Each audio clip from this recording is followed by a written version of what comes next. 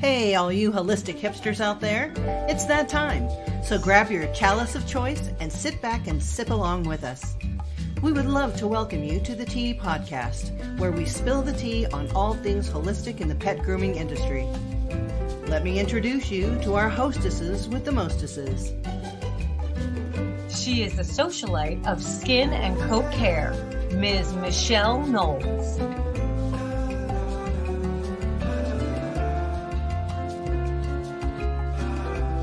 And the queen bee of all things oily, Ms. Melissa Conti-Diener.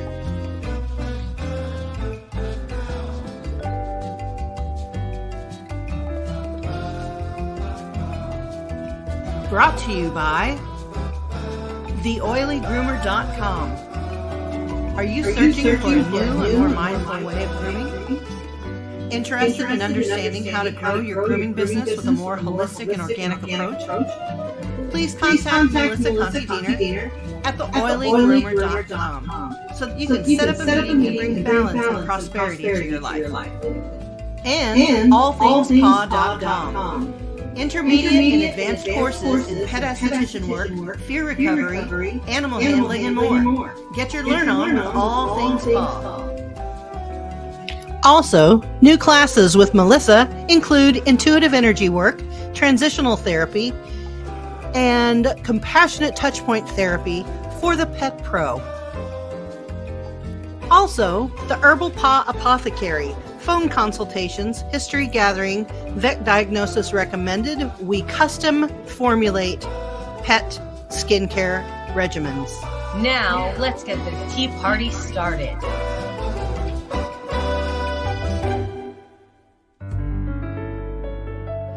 Alrighty then.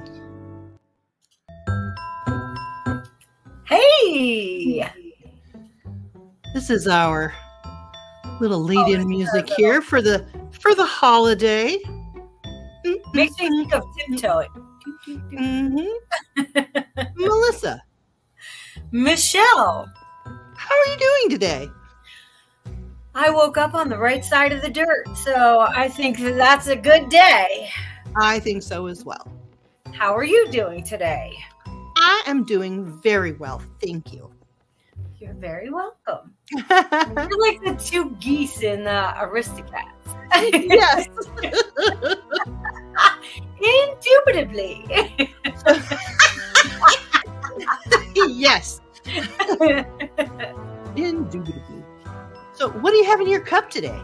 Oh, my cup is, it's a favorite cup here, if you could see.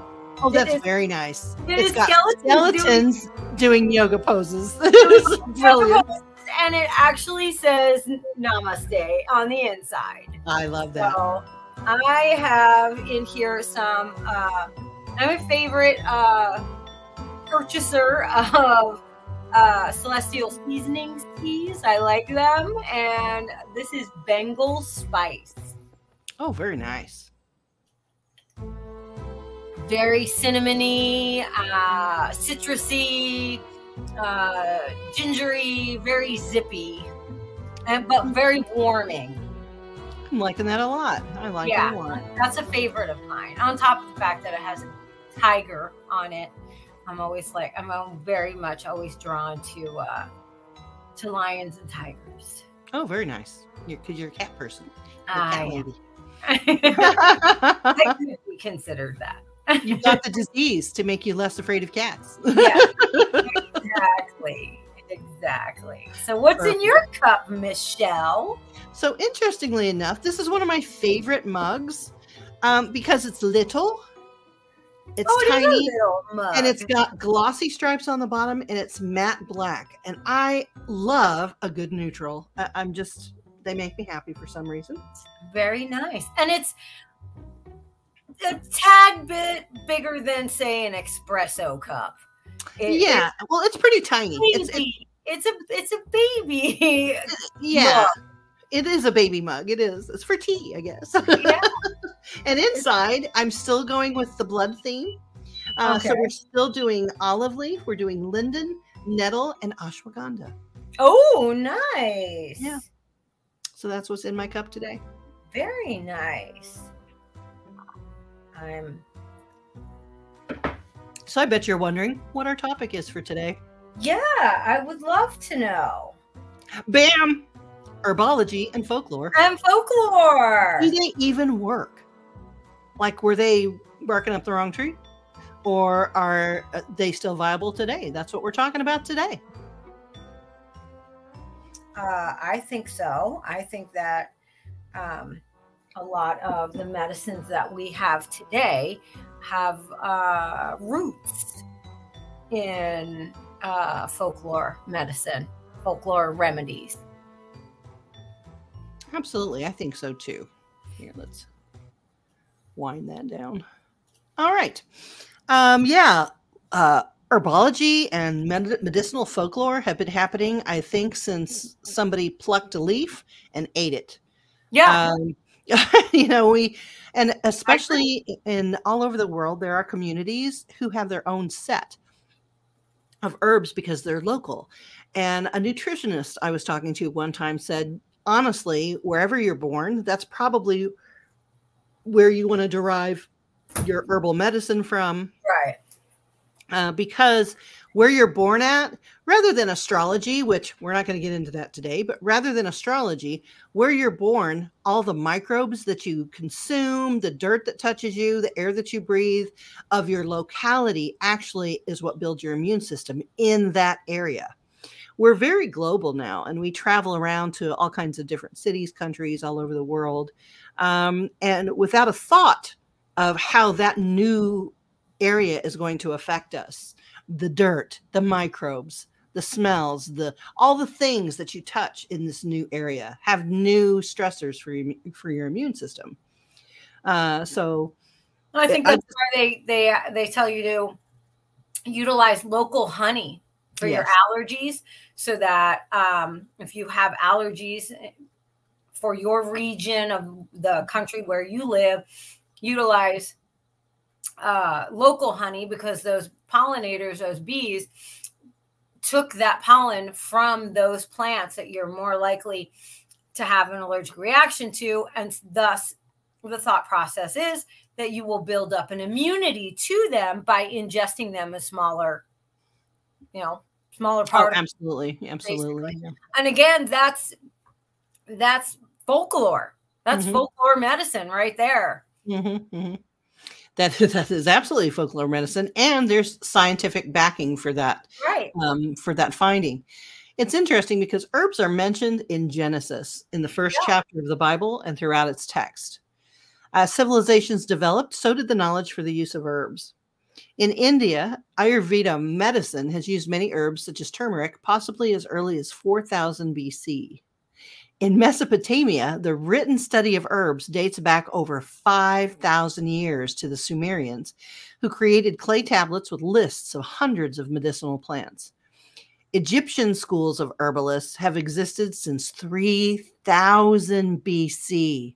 How crazy is that? That's incredible. And the way that they used, the Egyptians were pretty incredible people. And for those that don't know that,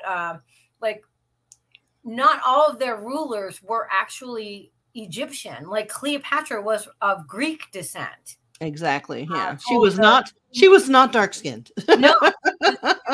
From the Ptolemaic, I think it was, dynasty. You're right. And she was an amazing linguist, but she also was an herbalist and would create beauty creams and medicinal, cosmetics, perfumes. I can't think of what it's called. Contraceptives.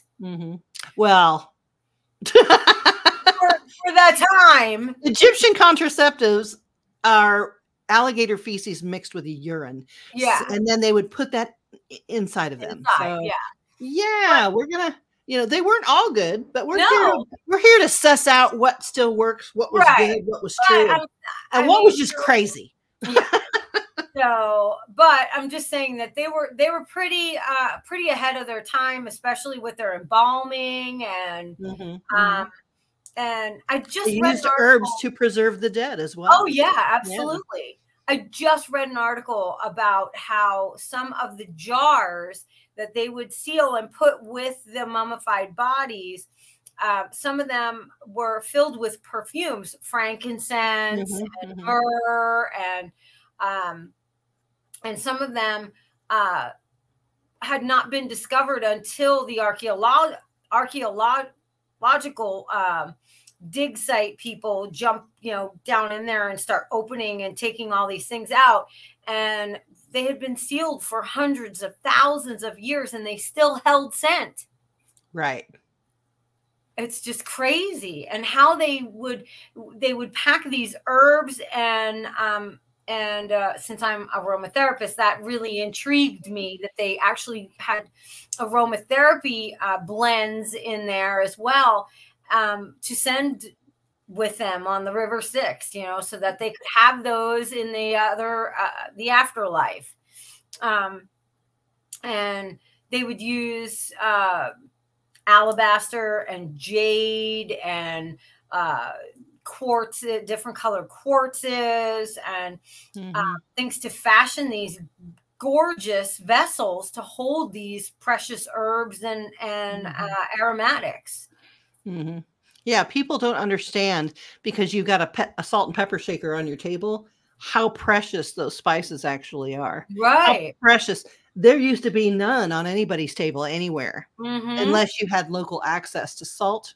Pepper itself was so expensive, it was worth more than gold. Right. So just having, I'm going to say, under an ounce of pepper, only a pharaoh or a king could afford something like that. If you were in the elite, governing class, normal folk didn't do that. We had to rely on whatever we could grow in our garden. So I think that's pretty interesting as well. Medicine's come a long way, and I think this is appropriate for our particular podcast and how it intertwines with the grooming industry, is that we talk about ingredients all the time. We talk about formulation, ingredients, what they do, how they do it.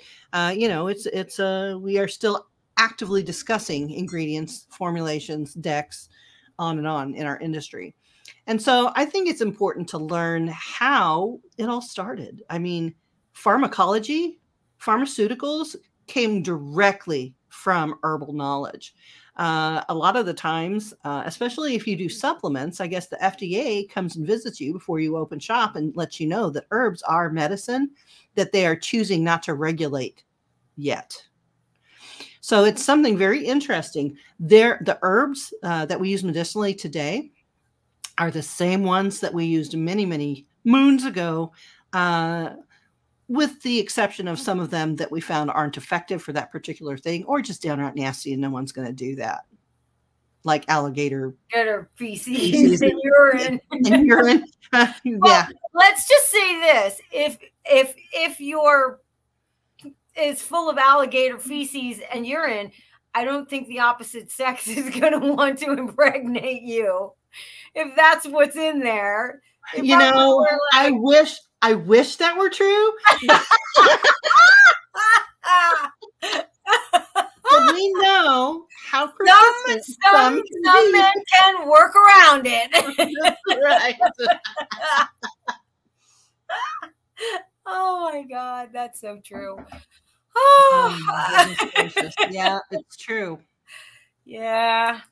So I have pulled up an old historical herbal sorcery and lore.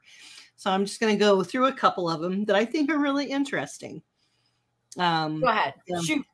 Yeah, I know, right? Let's see. Devil's bit. Dill. Dill was known as an anti-witch plant. It was used to lull people into stupors, and thus mothers used it on their babies to keep them sleepy. It's also used in spells in witchcraft. Eyebright. Dill, yeah. Let's see. And then I go over here to my thing. And then we're going to read a modern version of what dill is used for. And I think that is going to be really interesting. Let's see. Dill. Do tell. I know, right? I'm waiting here with bated breath. I want to know. Besides pickling. I love the smell of fresh dill. I love dill potato salad. Yeah, I love it. Yeah. So dill is an herb that's found throughout European and Asian cuisine. So came from that area, I guess. And not only is it used culinarily, it is also very nutritious. It's got vitamin C, 8% of the daily value, manganese, 5%, vitamin A, 4%, folate, 3%, iron, 3%. So dill is also a good source of manganese. Manganese is essential. Manganese helps regulate over 600 processes in the body. We need manganese a lot, and magnesium. We need to say manganese. Just say manganese. It's fun to say. It kind of is, yeah. It supports normal functioning of your brain, nervous system, and metabolism. I need manganese. Yes. So the potential benefits, with its name derived from the Old Norse word dilla, which means to soothe. Dill has been used since ancient times to treat colic in infants and digestive diseases, as well as to help with breastfeeding. Another one that's good for breastfeeding and colic in your babies is if the mother ingests catnip. Yes. Catnip will keep the baby from developing colic, which is bubbles in the digestive tract. Let's see. What these more traditional uses have not been supported by research, dill has been shown to have other potential health benefits. It's rich in antioxidants. It benefits heart health. It helps lower blood sugar levels. It may have anti-cancer properties, and other potential benefits that they're still studying is antibacterial properties, bone health, and menstrual cramps. So that's just one herb that we randomly pulled off of a page, and all of them, now that pharmaceuticals, which really were only developed at the end of the 1800s, early 1900s, our pharmacology in itself, pharmaceuticals as we know it today, are very young, very young. However, herbology itself is over 5,000 years old. So they've taken good, wholesome, natural medicine, plants that you grow in your backyard, or that you find wildcrafting, and they've taken some pieces out of them and concentrated them and put them in a pill and charge you a bunch of money for them and put a patent on them. And that's basically pharmacology. Am I wrong? Oh, absolutely. You're 100% correct in that.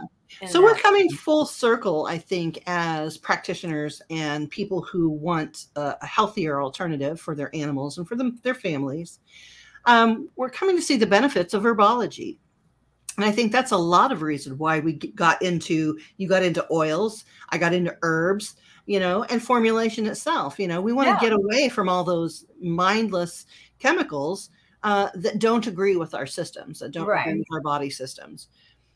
So I think that most of us grew up with some sort of folkloric, medicinal uses, like you had a grandmother or a mother or an aunt or someone that would be like, oh, here, do this. And, it wasn't a traditional medicine to take. Mm-hmm.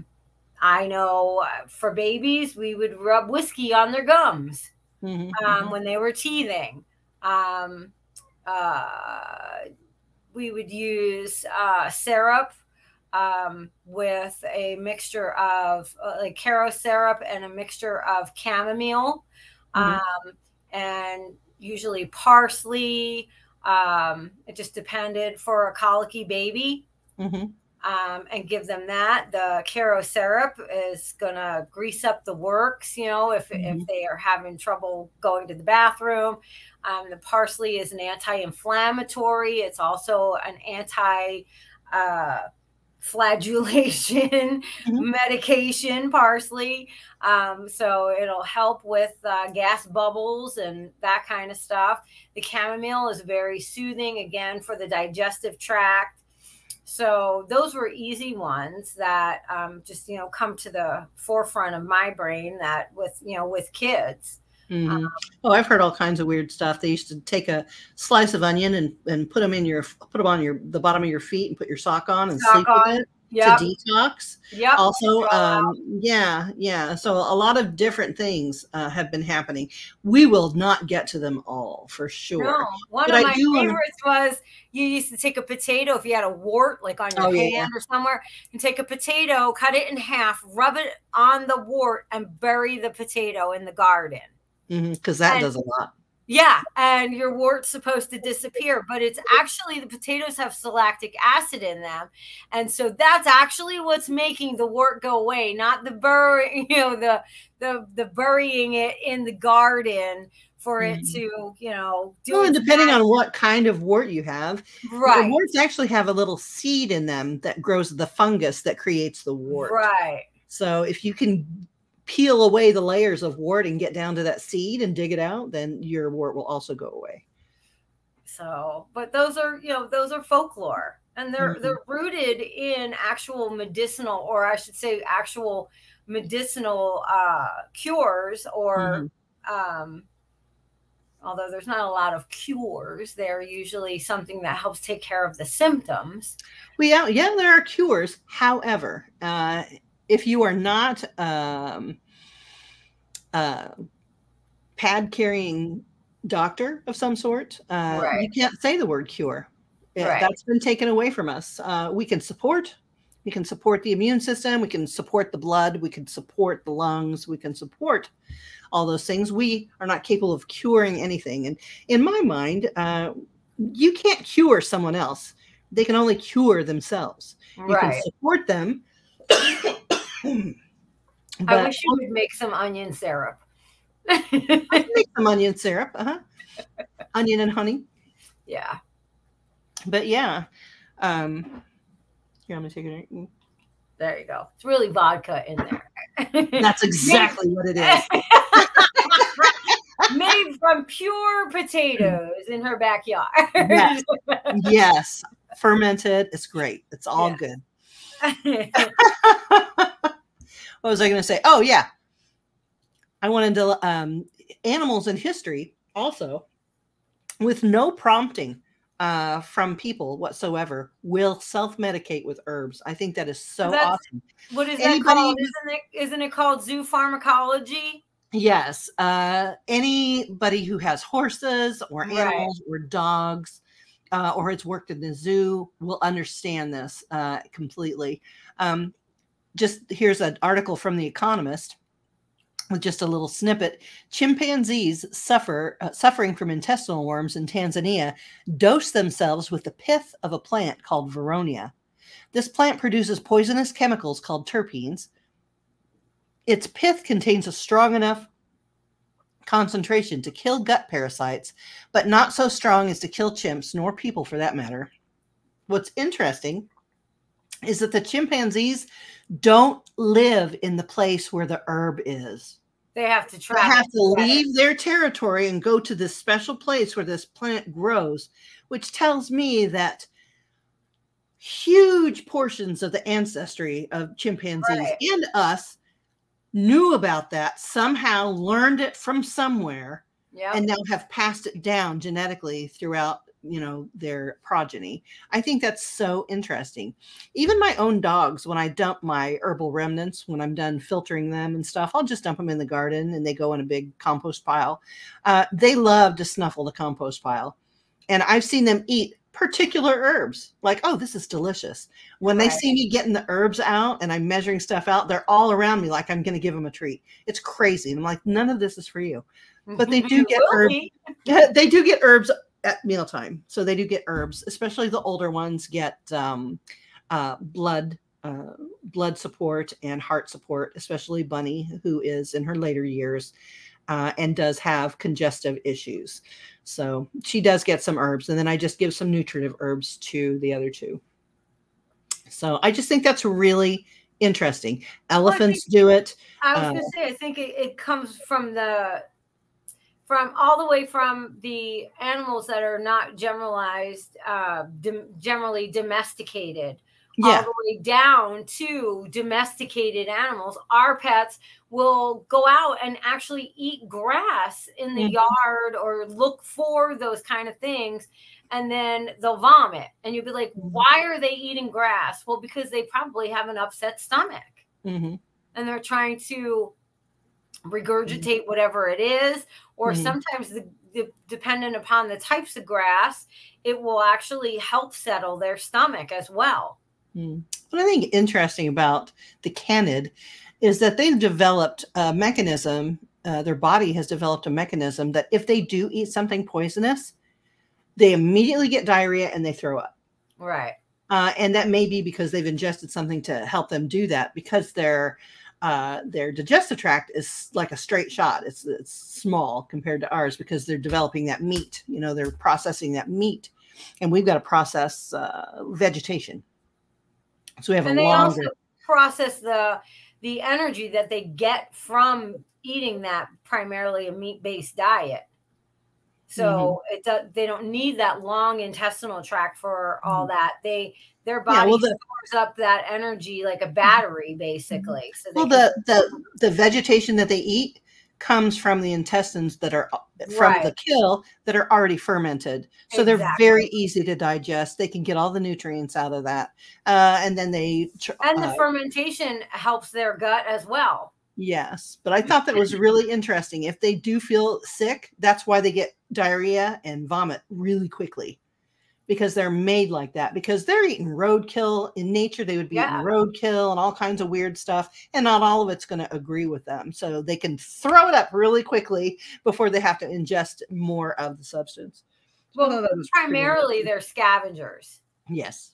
So they'll eat whatever they can find that is going to provide them with some way to get energy to move on to the next spot. What I think I've been contemplating here, an idea came to me a while ago, and it's a belief that I hold to be true, but you can never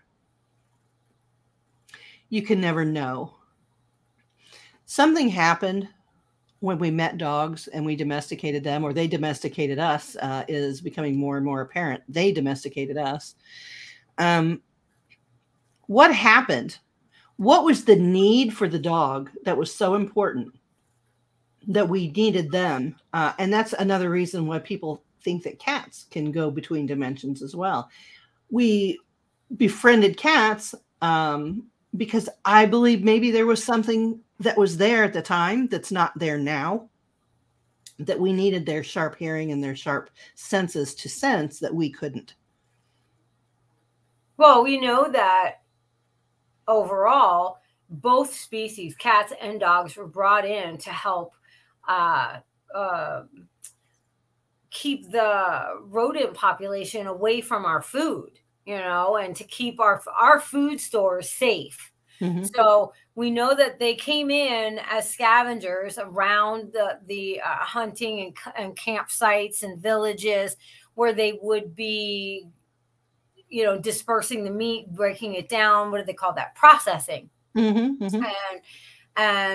so the animals came in, the dogs came in, and they ingratiated themselves into our space. And I think we needed them for more than just scavenging, though. No, I mean that they would be protective of us. And then the same thing with the cats. I know the cats were huge in keeping the rodent population down from our grain stores. But I mean, even before that, when we first met Dog, when we were wearing rags and whatnot. Oh, well. That's what I'm talking about. Something happened. That was like a couple weeks before my time. Right. And, we're just talking to hear ourselves talk right now. Anyway, this is just, we say what we want because we can. But I often contemplate that there may have been a time when there were other animals, other dangers, other things, without being too specific and going off on a huge tangent. But I often think that there was something that mutually benefited us to band together to go against or to be protected from this whatever. No one will ever know what life 50,000 years ago looked like for our forebears and for the forebears of our pets. but I can't. When you look at nature, like let's just say that there is a pariah living off of, human waste and, our throwaways and our trash or whatever. In nature, when you see that, everybody gathers for the feast, but then they go back home. They don't sit around the campfire and share stories. So I think it's interesting. There probably was quite a few factors in that some of them will never be aware of. I talk to Jennifer Bishop Jenkins about this stuff all the time. I think it's really interesting. And she's like, well, there's no evidence. I'm like, well, there's no evidence of a lot of things that we believe. Right. Here we are. I think it's fanciful to think that. And that's what I intuitively feel, whether it's right or wrong or true or not. There's no scientific basis for it. But I just think that there was probably something that made it better to be together than apart. Right. Rather than just the food. No, I think that the food is probably what drew them. Mm-hmm. But after that, it was, I think about it every night. I live with a bunch of dogs. Mm-hmm. And while I don't live with a pack of large breed dogs, I have primarily little small dogs. But I think about it every night when I'm laying in bed and they inevitably have to lay on top of me and lay on, like they do with themselves, that mm-hmm. they pile and they sleep all around and on top of you. And I think to myself,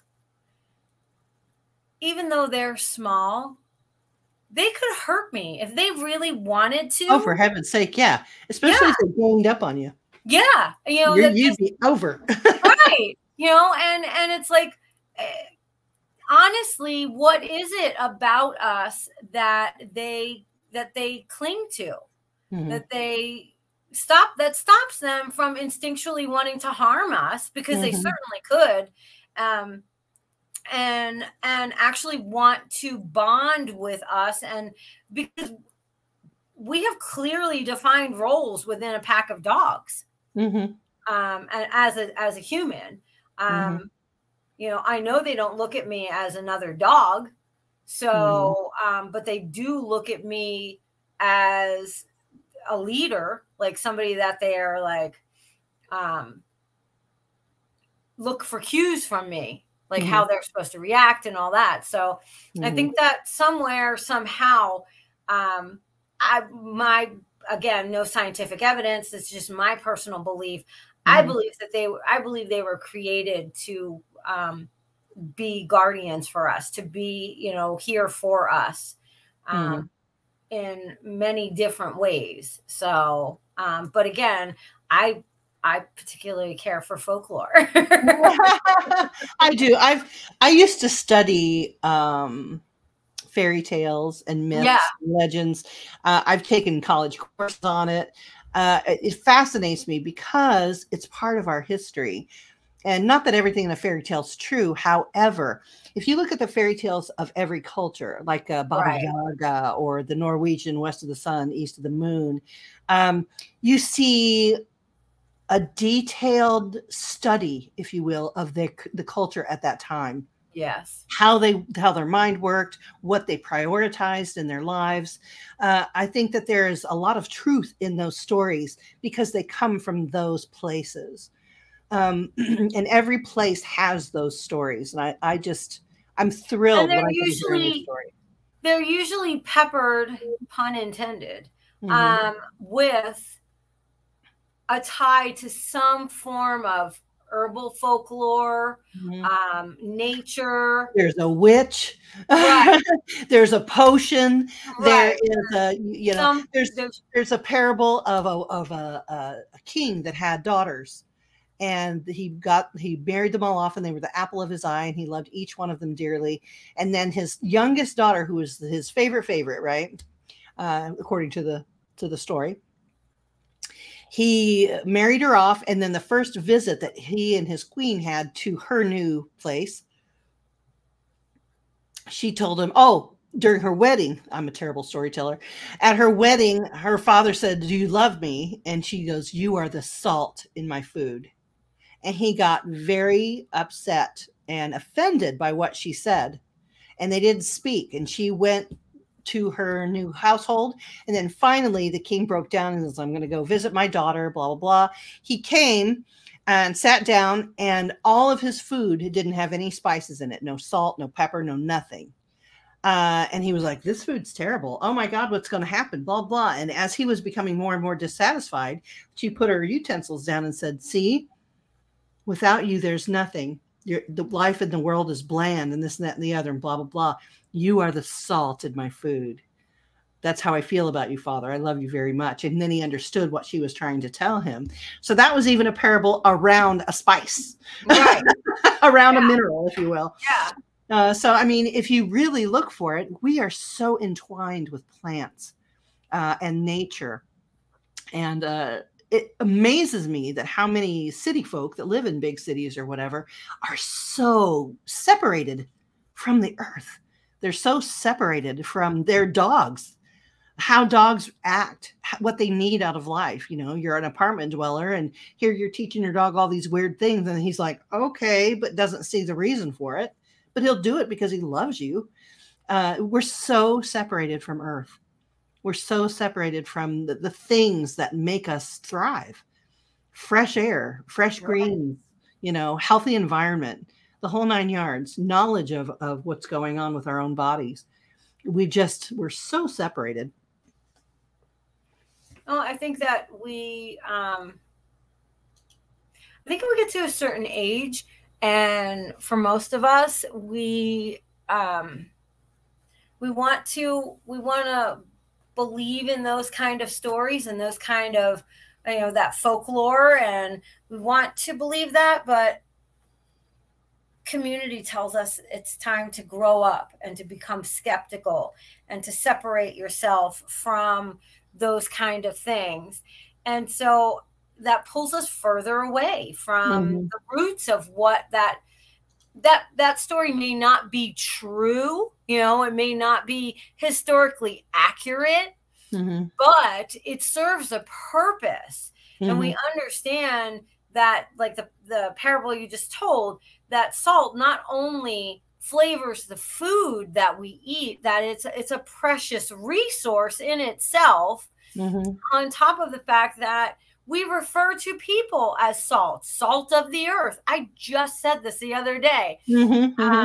One of my students was like asking about the trach saver, which All for Groomers had I had purchased some for my class so that they could see how to use those.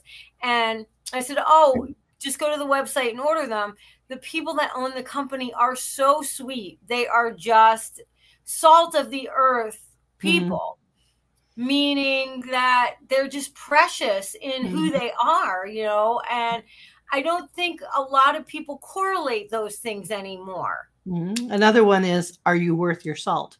Yes. Are you worth your salt? We as humans and organic beings that are sentient and moving around, we are the basis of us is carbon and salt. Right. Salt provides the saline solution in our blood in order to carry electricity around. We have to have salt. We're a battery is basically what we are. So yeah, there are parables around salt. There's parables around herbs, potions, not taking poisons. Yeah. So I mean, there's so much. I think it's interesting that the veterinary medicine in and of itself simply was born out of the husbandry of animals. Yeah. There used to not be veterinarians. And when veterinarians first said, oh, I'm a veterinarian, I'm an animal doctor, people laughed at them like they laughed at groomers in 1980. They're very recently born into the modern era of being respected as doctors, which I think is very interesting. And now they've been westernized. So now they're all about pharmacology instead of, you know, that cow probably just needs some sorrel, you know, or something like that. That's basically what they did. And they were very successful, or we wouldn't be where we are today. I remember as a kid, we lived next to one of the multiple homes that we lived in upstate Pennsylvania. We lived in a town called Quakertown, Pennsylvania. So pretty much Quaker people lived there. And we were next to a farm that had a cow, and my parents got me a small cow, a calf. because I always wanted a cow. And so I had this cow and it was constipated, and the farmer from next door, Quaker people are very, in my experience, they were very, very nice people, very community oriented. And he came over and he fed my cow a Hershey bar. And my cow was no longer constipated. And it's like, that's got to be folklore medicine. You know, why would you give a cow a milk chocolate? Because it actually gets things moving for a cow. You know, so it's like there are communities of people that function with folklore. Your Mennonites, the Quakers, the Amish. They're still practicing all those herbal medicines. Yeah, absolutely. It's a huge part, and not just those small individual communities, but if we look at communities outside the U.S., it's even more so. I know a girl that is from the Ukraine, and that's a huge part. Like, they don't go to the doctors very often. They create their own medicines, and they do things like preventatively as well. They have folklore medicines that basically are preventative things, like a lot of like elixirs and syrups and tinctures that they do to, oh, it's coming up to cold and flu season. These are the tinctures that we take, or these are the syrups that we use and we make. They don't reach for, you know, the Advil or the Dayquil. NyQuil, right? Right. They just don't. It's just not part of their culture. Right. But we're so inundated that we don't know how to do that anymore. I think we've lost a lot of that. Oh, no, we're learning. I'm bringing it back. Yeah. Well, that's what I mean. But we lost a lot of it. We're trying to bring that back now. Definitely. Thankfully, the knowledge is not lost. It has been carefully preserved by actually pagans and Wiccans and Earth people for a very long time. So we're very fortunate. And pharmacology itself has a huge compendium of just herbals, because that's where they're concentrating those medicines from. Right. I do think it's interesting to note that herbalism and herbology works better if your body is healthy. The healthier you are, the better it works. And you can't approach herbology like Western medicine. We're not going to just take an herb to lose weight, or take one herb to, fix something on the skin. Now, you may be able to do that, but what separates herbalism from Western medicine is that it's nutritive in a way that it's every day in your meals, this, that, and the other. Your body is seeking homeostasis with these herbs, and the herbs support that homeostasis. So it's not like we're just using herbs to fix a symptom. They can be used that way. However, herbalism invites you for a holistic approach to your health, or the health of your dog or your cat or your bat or your rat. So I think that's why herbology is so shiny to a lot of people. I mean, they really are trying to get back to basics and get back to health. They want to feel healthy again. And I think the majority of us really don't. Well, I think it's about balance. It's, we say disease, and we don't look at that word, which is dis-ease. So when you have a disease, it is bringing dis-ease into your body. It is an unbalancing of what we should be. So by bringing herbs in and taking them in a nutritive sense, or in a supplemental sense, because we lose so much of the nutritive properties of our food that we think sustains us, but it's so highly processed that we lose so much of that we need to take these in a different way, so that we're able to help keep things in balance, so that we are not in dis-ease. I think it's important to supplement our diet with herbs and with nutritives like that, because modern farming practices no longer produce vegetables with full nutrition profiles. Right. when we first came to this country, when this country was colonized by Europeans, because a bunch of people have been here before that. However, when the colonists from England, if you will, came to the New World, which was America, United States America. America is 3 continents. But when they first came here, the leaf litter layer of nutrition was 12 feet thick. 12 feet thick. Do you know what it is now? Insane. Half inch. Yeah. So all that nutrition that was in that leaf litter was nutrifying basically all the plant matter, all the trees, all the bushes, the herbs, everything that grew there were in symbiosis. And it had all that nutrition so it could self-sustain. Now our modern farming practices, we basically put 3 things in the soil to grow a plant: nitrogen, potassium, and what's the other one? Phosphorus. Phosphorus, yeah. Yeah. And that's it. So the bell pepper of today is not as nutritious as the bell pepper of the 1800s. No, and I have to honestly say, for those of you that have home gardens and you grow food for yourself, understand that if you're just straight up planting into your ground where you are, there's nothing to say that ground, it has additional nutritive properties. And so you really need to supplement your soil with more than just the big 3. Big 3, right? Absolutely. Which means using herbs in your life and grinding them up and using them as teas and this, that, and the other. All of my spent herbs go back into the garden. Right.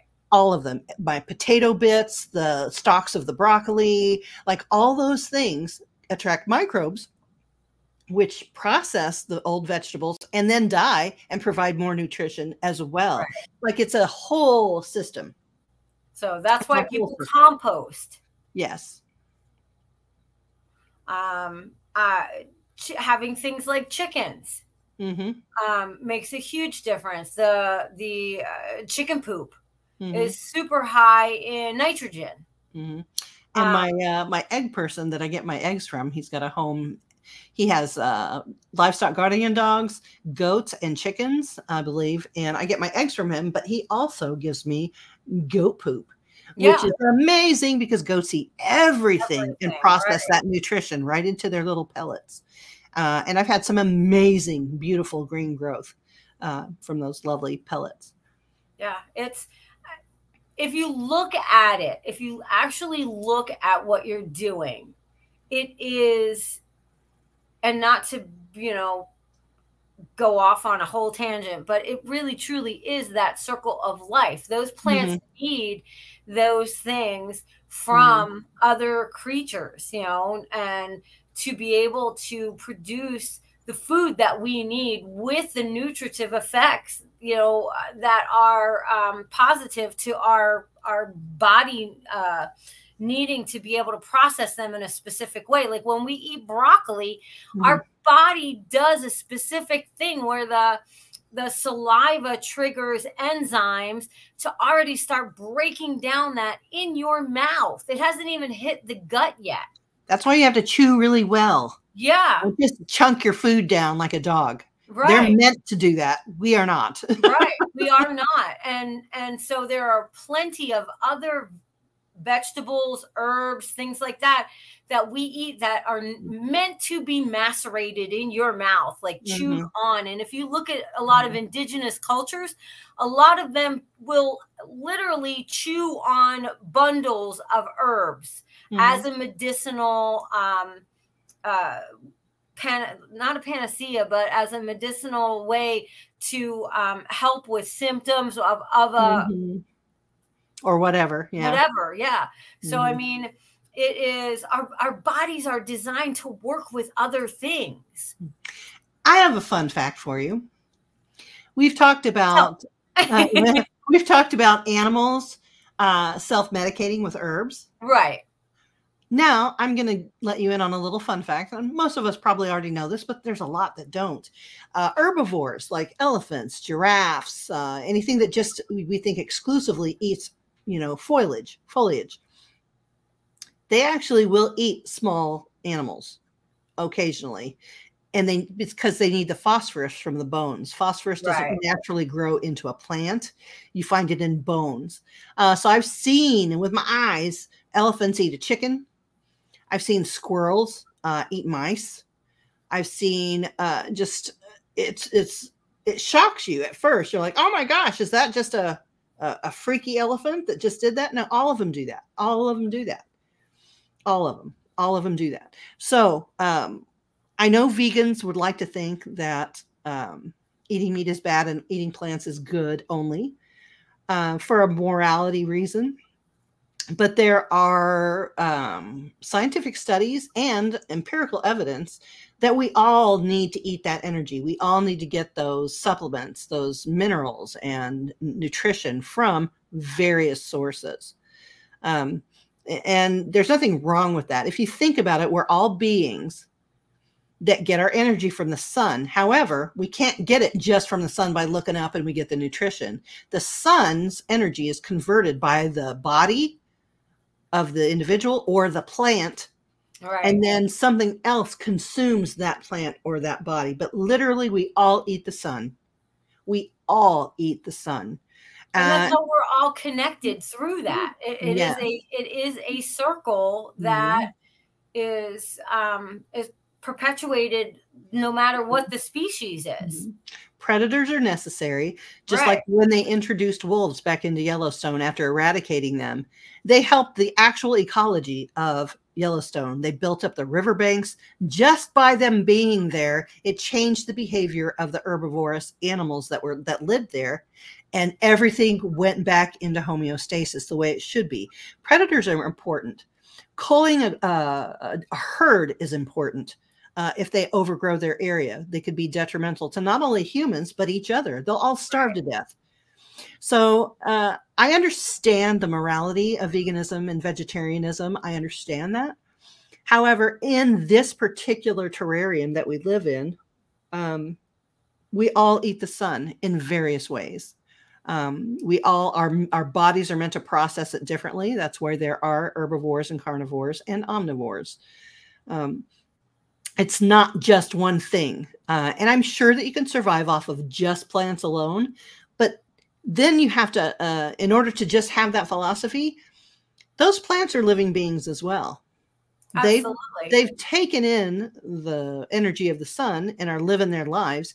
And although they don't scream like like we would think, a human or an animal would when you're killing it or eating it or whatever, they have a chemical process that gives off an odor that tells the plants around it, hey, we're being invaded, I'm being hurt, I'm being cut down, I'm being eaten. There is scientifically backed studies that have shown trees talk to each other in the forest.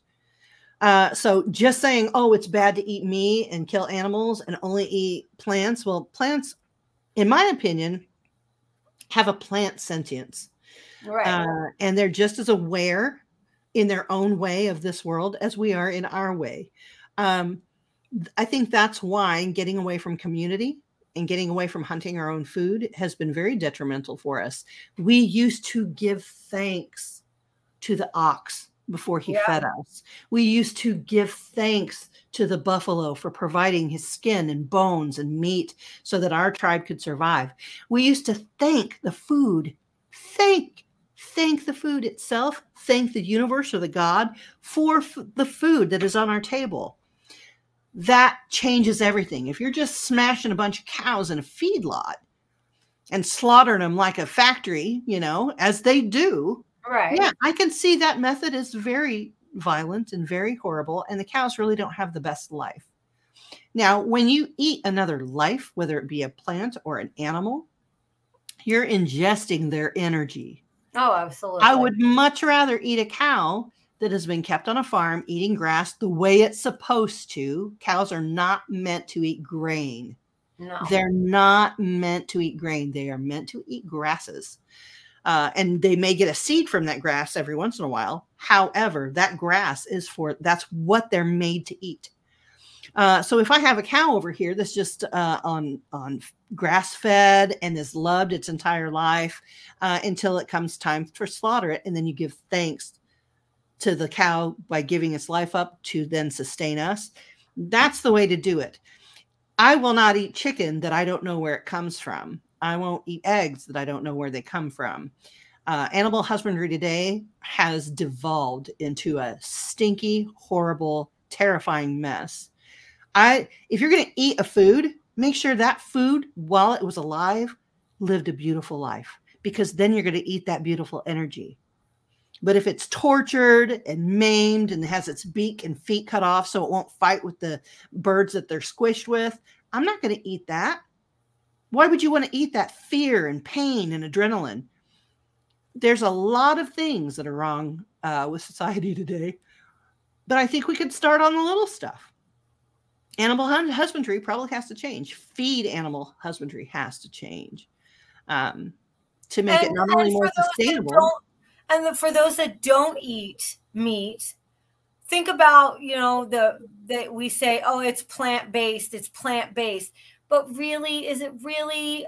It is so highly processed. Mm-hmm. And what are those big processing plants putting out into our ecological universe here, mm-hmm. To make these impossible burgers or, the mm-hmm. fake meat and all that kind of stuff? What are they processed with? Right. What formaldehyde has washed what herb to strip it of something so that everything. They can use it in a burger, and then it's all spiced up and flavored with with whatever. To actually taste like meat, you're better off eating a grass-fed burger. Yes. Is better for you than that patty of who knows what, pea protein. Mm-hmm. I agree. I mean, and I'm a pescatarian. I eat fish. I only eat wild caught. Mm-hmm. I'm extremely fanatical about what I put into my body. But mm-hmm. The thing is that sometimes it's hard because we don't have resources to get to those things, and they're more expensive. Mm-hmm. But food is medicine. Mm-hmm. And when we start to break that down and understand that food has a medicinal usage for our body as much as it provides pleasure, and I am a pleasure eater. I like to eat for pleasure. Mm-hmm. We need to understand that we should be putting the majority of what we're putting into our body should be good for our body. Mm-hmm. It needs to be fuel. It needs to be minimally processed, and it needs nutritive. Yeah, very nutritive, and it needs to be as close to what it once was and what it was supposed to be. Mm-hmm. Because when we start to just mass produce things, it loses all value. It's like our grains are not even what they used to be. Our breads, all that stuff. So that's why folklore and herbology, I believe, are usually centered around food and spirituality and community. It's usually somebody on the outskirts, the witch, the person in the woods who's on the outskirts of that microcosm of mm-hmm. community, mm-hmm. who's trying to get back at them for banishing, and they make a potion or you know what I mean, and it's done in that way to teach lessons about what happens when we push people out of community who may be a little different or think a little different, or so there's value in that folklore and those parables and those mm-hmm. stories. As much value as it is in understanding and knowing that you have to have animals do it naturally, seek out that nutritive quality and value. And that's a whole nother show, is to talk about the pet food industry. Mm-hmm. If ours is terrible, theirs is 100 times worse. Yeah, they don't care. They diseased animals from feedlots, all kinds of crap, sawdust, whatever. Throw it in there. And we're talking top brands, because they don't know what to do with this kerf, this extra from all the other industries they're involved in. It's crazy. It is. It really is. So I really believe that when we step away from those kind of things, from the folklore, from getting that information back into our lives. I was just watching on TikTok these ladies, I think they're Mennonite, doing all their canning and prepping, which I know Michelle is a huge fan of. I just didn't ever grow up with that. I grew up around it because my parents, we moved a lot. We moved in and out of small towns upstate Pennsylvania and New Jersey, New York, that kind of stuff. And it was around me and I saw it, but it was not a core part of who my parents were in my family life. Your family culture. Yeah, it was totally not our culture. But I find it fascinating on how they do this to preserve that stuff. And if there is ever anything that goes wrong, those are not the people that were fighting in Costco over packages, right, of food. Those people are like, oh, we're good. Yeah. Absolutely. I think as we get more and more reawakening, I guess if we get reawakened to the possibility that herbs are important. I know it has for me. My herb journey has lasted a long time, and the culmination is the apothecary. But as I am learning more and more about treating myself with herbs, treating dogs topically with herbs, it really makes you think about what you're putting in your body. It really makes you rethink what food even is. Should it be for pleasure, or have we made it that way? It should sustain us, so that we can do other things and live our life in a healthy way. So while it is pleasurable because we don't want to die and we're hungry, so it takes away our hunger pangs, it really shouldn't be for pleasure. All these gastronomical delights you see of these people for, $500 a plate, and you get like a little, what do you call it? A wafer with a thing on or whatever. Yeah. They've taken it beyond. That is for pleasure. That is for tasting. That is for all those things. But just eating in general, I'm changing completely the way that I look at food, the way that I ingest it. Melissa knows. Melissa and I both have a food journey. We have issues with food. So in learning more about myself, especially in my older years, I'm being very kind to myself and gently making changes so that they're long lasting, so that they are healthier, so that they make me feel better in this part of my life. So I think that herbology is the coming trend, is the coming wave. And as we get more and more practitioners, more and more people who are using herbs and oils, I think that there is a hunger for the young people that are coming up.